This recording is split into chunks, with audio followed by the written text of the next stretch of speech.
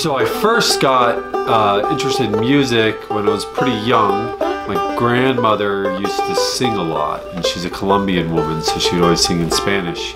Every time we would go visit her, there was a old classical guitar sitting in the corner. So I would pick it up and mess around with it, and I just always thought that was really fun. And as I got older, about when I was 13, she gave me the guitar as a gift, and it was a righty and I played lefty, so I strung it the other way around, and started taking a couple guitar lessons here and there, but I would just kind of mess around with it. You know, after that it was just like make bands. So I would just form bands, like a metal band, a punk band, acoustic weirdo band, and just kind of always have been writing music and engaging in it. When I was kind of conceptualizing music, I always had some kind of aesthetic attached to it. When I was in middle school, I had like a joke band, and we drew up like what the album artwork would look like and what some of the characters were before we even formally wrote a whole lot of the music. Like I wrote a theme song for an idea for a cartoon that I had. When I actually started practicing playing an instrument a lot, is when I started to feel compelled to start actually writing songs that had some like sustenance to them. And then, you know, when I started getting a little bit more into like existentialism and became a young adult, I really started getting into the idea of writing songs with lyrics and poetry and kind of everything around that realm. I feel compelled all the time to be working on something. It's kind of like, you know, a lot of people find solace in like leisurely time, or like consuming media, or playing a game or something like that. I find a lot of solace in taking nothing and creating something. And it's not even about the end that I come to. It's the means is the end. So the work is what I strive to do, and it's just every now and then, now more often than not, I have something that I finished. But once I finish something, it's like, what's next? I feel so at calm and at peace when I have a project driving me. It quiets all of the anxieties that kind of day-to-day life kind of provides this day and age. Whenever I'm really working on something, I'm in that point of Zen where I'm mindful and I'm present, and like I can pause for a moment and look up, and all of a sudden I notice how beautiful the leaves are on the trees, or how the sun is coming through the clouds, and then I go back to it and I'm just there. Well, you know, it all just kind of occurred.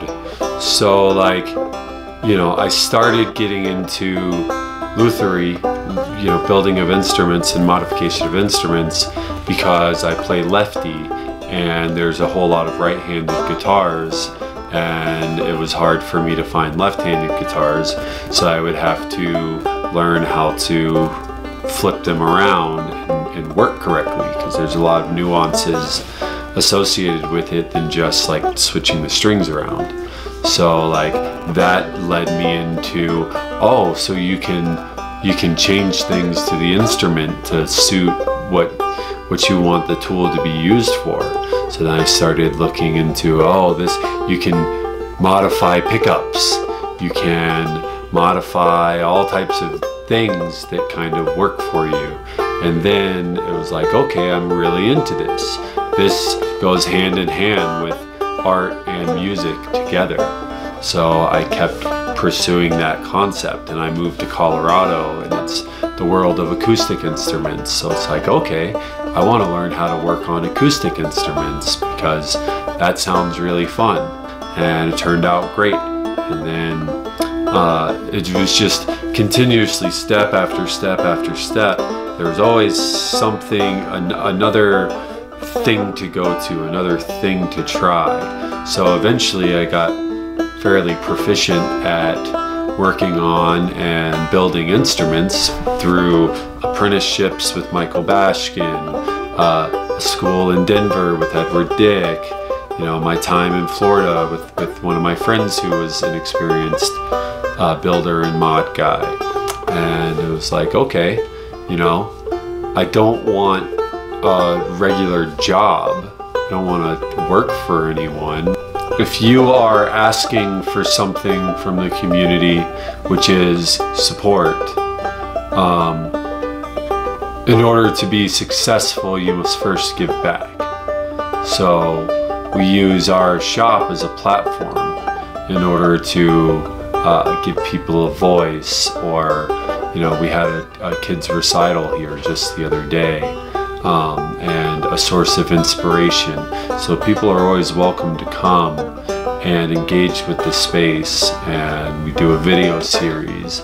So, you know, that directly benefits the bands coming through looking for something to do and content to put out, and it benefits us because we are engaging in a greater musical community.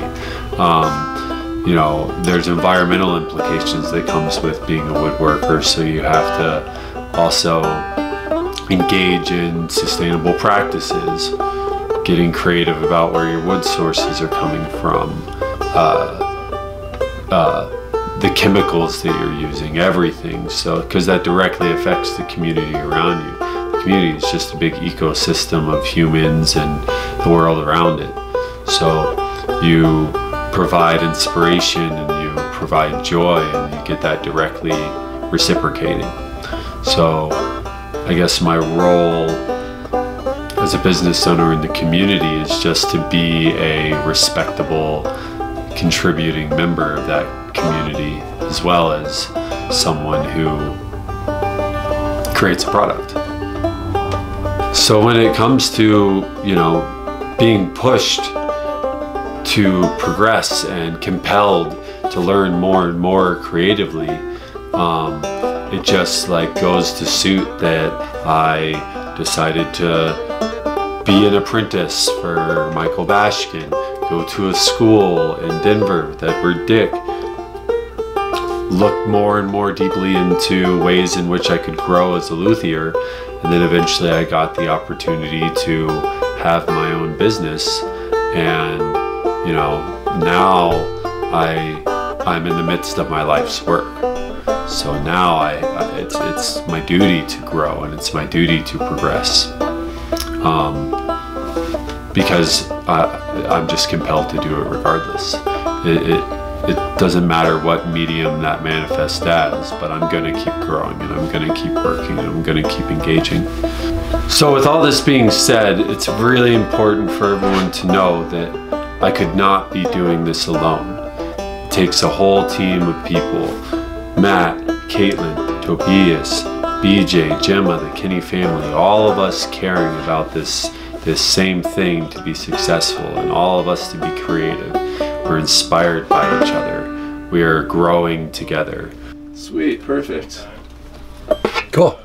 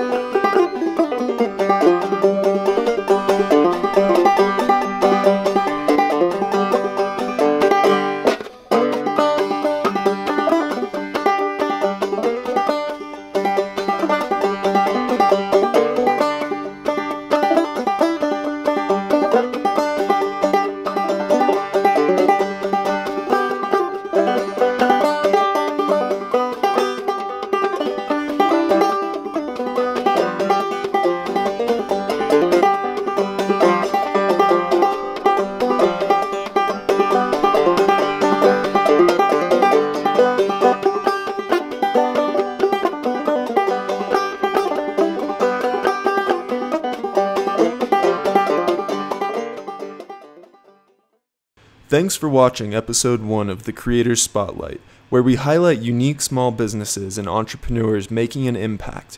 If you enjoyed the video, don't forget to like and subscribe. Until next time.